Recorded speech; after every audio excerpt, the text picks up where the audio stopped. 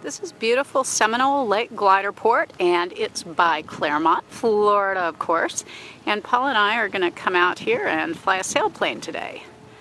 So look at that sky. That's spectacular. That's what you want to see if you're a soaring pilot. Those beautiful cumulus clouds that Florida's famous for. Just take a ride on those puppies all day long. This is the plane we're going to fly today. It's a little Grobe. What is it? A Grobe? 103. A Grobe 103.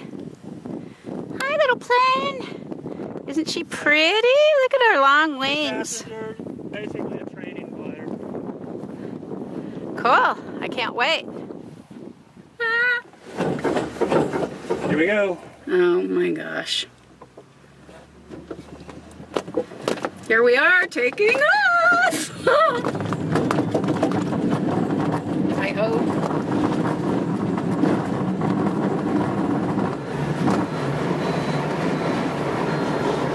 And we appear to be flying very low.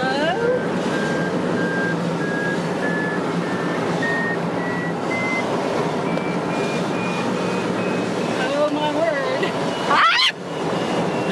Little turbulence. I'm used to a hang glider, but I'm a little bit of a wimp in this, huh? Okay, we have enough altitude to turn around and go back if we had to.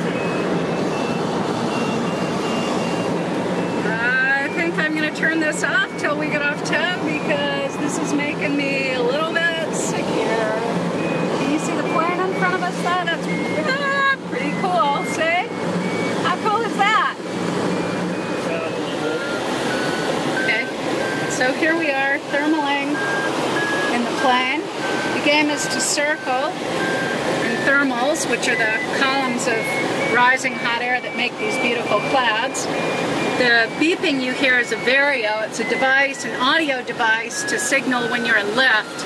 And we've got that and a visual reminder. We've flown under, we fly down in this area all the time. This is south of Groveland off of Highway 33 in Lake County.